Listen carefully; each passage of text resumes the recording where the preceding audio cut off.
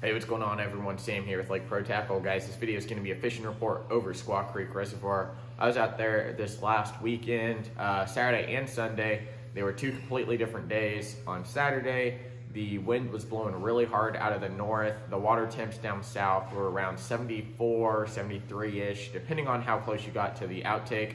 A lot of the fish I found on deeper trees. They were schooling. And that's kind of the whole story of the lake. A lot of the fish up north are going to be spawning and up shallow, and a lot of the fish that I find down south are going to be a little bit deeper water, suspended, chasing a lot of bait. Catching a lot of fish on a Vision 110+1 and a Vision 110 as well. Tennessee shad, Wakasaki, GG threadfin, clear laker, all were great colors. Anything that looks like shad really helps to get a lot more bites.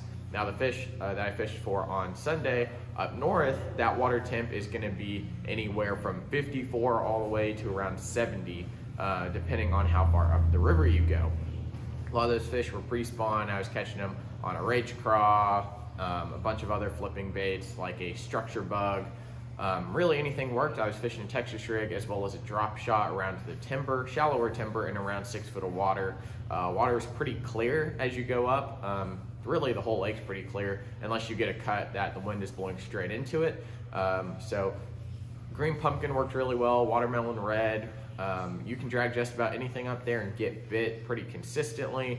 You might not have as many numbers as you would down south for those schooling fish, but you know, it's still always fun to jack them on a Texas rig or something like that. But guys, I hope you enjoyed this video here. If you want to see the exact stuff I was using and you're on YouTube, head over to the website, look right below the video under fishing reports for Squaw Creek, and you'll see the exact stuff that I was using linked right there for you, and you can add it straight to your cart. Thanks for watching, guys. If you're not subscribed, subscribe to the channel. Thanks for watching.